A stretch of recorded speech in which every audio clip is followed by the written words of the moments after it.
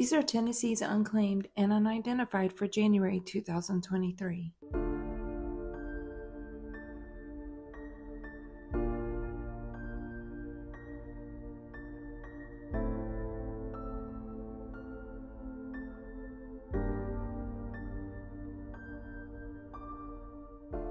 This video may contain sensitive information. First, we'll go over the Unclaimed, and please forgive me for any names that I may mispronounce. On January 1st, 2023, Michael Randall, a white male with partially gray hair, was found passed away in a hotel room in Memphis, Tennessee. If anyone has any information, please call 901-636-3700. On January 11th, 2023, Lynette Geddes, a white female with brown hair and green eyes, was found passed away in Knoxville, Tennessee.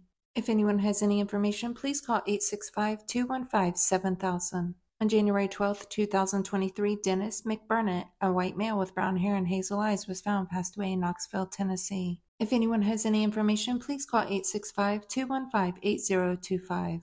On January 12, 2023, Richard Remine, a white male with gray hair and blue eyes, was found passed away in Knoxville, Tennessee. If anyone has any information, please call 865-215-7000. On January 13, 2023, Larry Morgan, a white male with gray hair and blue eyes, was found passed away in Knoxville, Tennessee. If anyone has any information, please call 865-215-8025. On January 17, 2023, Randy Brown, a white male with white hair and blue eyes, was found passed away in Knoxville, Tennessee. If anyone has any information, please call 865-215-7000.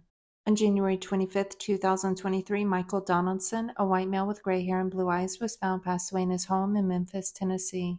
On January 30, 2023, Stephen Holden, a white male with black hair and brown eyes, was found passed away after a vehicle accident in Memphis, Tennessee. If anyone has any information, please call the Memphis Police Department at 901-636-3700.